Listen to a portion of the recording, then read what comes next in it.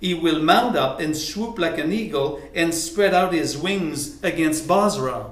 And the hearts of the men of Edom in that day will be like the heart of a woman in labor.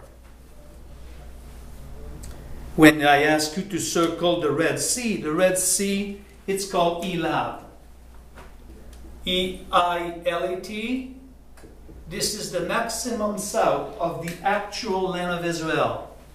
Elat is the maximum south of the actual land of Israel. I've been there. It's beautiful. It's on the sea. When you look across, this is Bozrah. So from Elat to Jerusalem,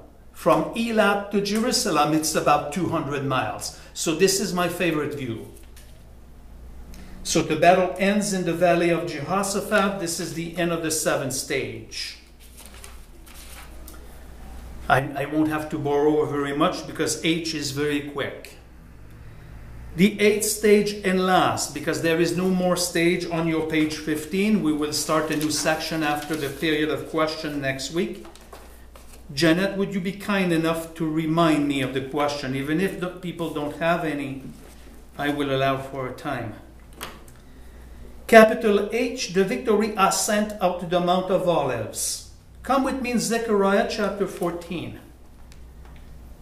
Come with me in Zechariah. You go to Matthew, you go to Malachi, and then you fall in Zechariah chapter 14. Zechariah chapter 14, that's what we call the victory ascent. Vida, once again, it's an important passage to look at when you have the question you formulated last week. Zechariah chapter 14, verses 3 to 4a, meaning the first part of the verse A of the first four. Then Jehovah will go forth and fight against those nations as when he fights on that day of battle. Okay, this is one part. In that day his feet will stand on the Mount of Olives, which is in front of Jerusalem on the east, and the Mount of Olives will split in its middle from the east to the west by a very large valley, so that half of the mountain will move towards the north and the half towards the south. We will discuss the part B later in the course of the study. Once again, when I ask you to go to Zechariah chapter 14, the two verses that I just read for you, that's the most used passage by pastor, teacher, or pastor to show the second return on the Mount of Olives.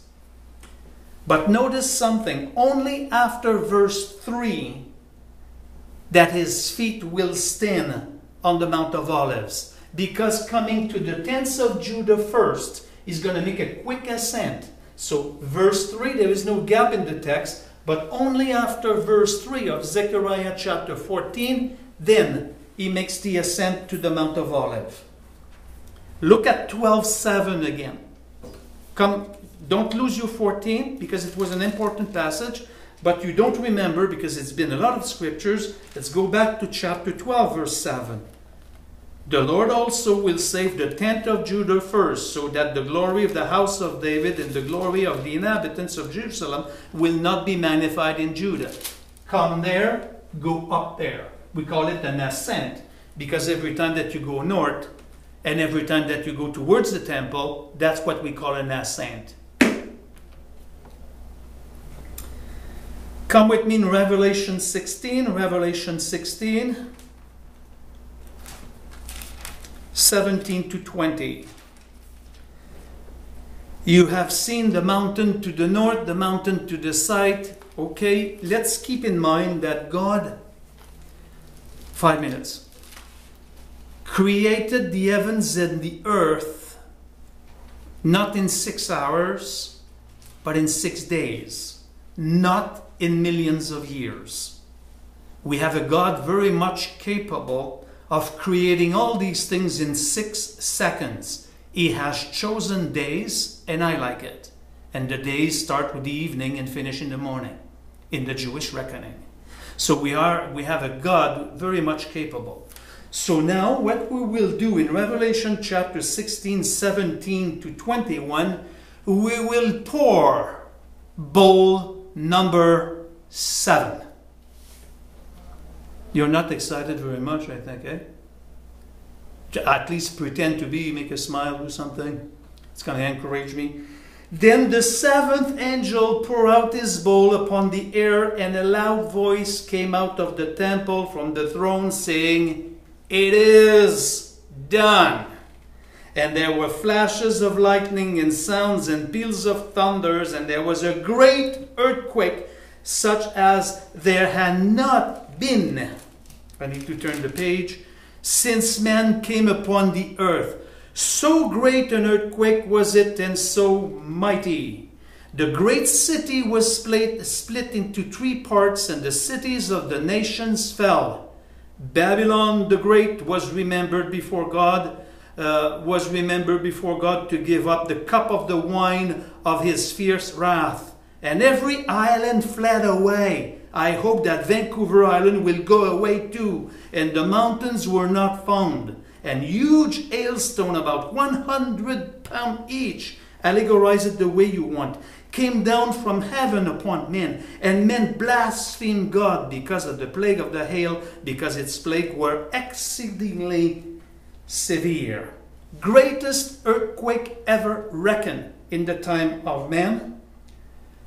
The Mount of Olives will be split in 2, and then there will be a change of surface on the crust of the planet. The highest peak will no longer be Mount Everest in India. The highest peak, the chief mountain, will be Mount Moriah. And the land will advance. Basically, there will be a chunk of the land of Israel advancing into the Mediterranean Sea. So God, it will be so terrible that the second coming of Christ and bowl number 7 will change the surface of the crust of the planet. It's not a small event, far from being in a cave in Bethlehem. Are you ready? Don't say yes, please, because I won't believe it. No, we're not. I prefer this than yes, because you will be accounted for your yes. We are not ready. I prefer this. It's a national confession of the church. I'm serious about it. I'm asking you, and I want you to answer. Are you ready? No, we're not. Period. According to my humble point of view, I wish I would be wrong, but I'm afraid to be right. We look at this, oh, heck of a deal, I'm going to die before this, rapture is come. Lots of fun. Last night when I was on with Elisa, her husband came in and said, Vancouver Island is moving. And I said to her, where? And she asked her husband, and he said, towards Vancouver. Oh, really? That's why I want to relocate, because I know that this island no, because it would mean that I would left behind. So that doesn't work. It's not a proper theology. Beloved, turn the page in page 15. Next week, the 75-day interval. We're done. We are done with number 12. And again, it's probably not in sequence of order, because what we just did from A to H is impossible to put in perfect chronological order. So just respect what you have heard, do your own research, enlarge, and I repeat what I said a long time ago. One cannot get a healthy knowledge of Revelation without studying the Old Testament. It's necessary to understand the prophets, Isaiah, Jeremiah, the 12 and more, to pinpoint things that these guys saw thousands of years ago, could not explain it. They wrote it down perfectly in the original without one mistake. Only in the original, let alone the King James. King James is only a translation. I wish that King Jimmy would have been saved. It would have been nice. Anyway, this is it for tonight. And God bless you. And thank you for the 7 minutes that I owe you. Questions? Yeah, right now, yes, sure. A quick one, yeah. Oh, elate. You were saying elate is that was in a reference in an Old Testament book, and I started to write it, but then I went to a different place and I forgot where that was. But it was starting to say that Eilat is the southern part of the maximum south of the Holy Land now. As soon as you pass Eilat, you get into the Sinai Peninsula. Write down your questions. I will basically answer some